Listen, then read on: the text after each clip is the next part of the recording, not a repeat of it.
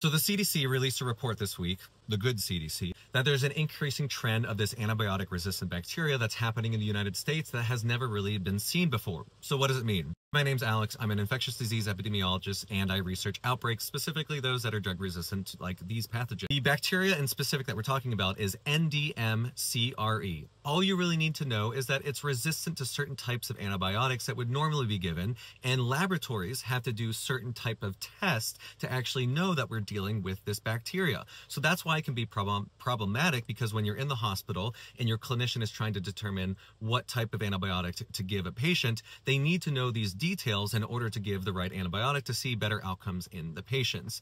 And no one really knows why that we're seeing this increase, but it's also not the first report of seeing this increase in the United States. In the CDC MMWR just a few weeks ago, there was a report about how New York City is seeing this type of resistant bacteria as now the predominant bacteria from other drug-resistant pathogens. So why is the CDC sharing this? A few reasons. To let public health departments know that maybe they want to have hospitals and other healthcare facilities send and report out this data, because the CDC report specifically only looked at certain health departments that were reporting this.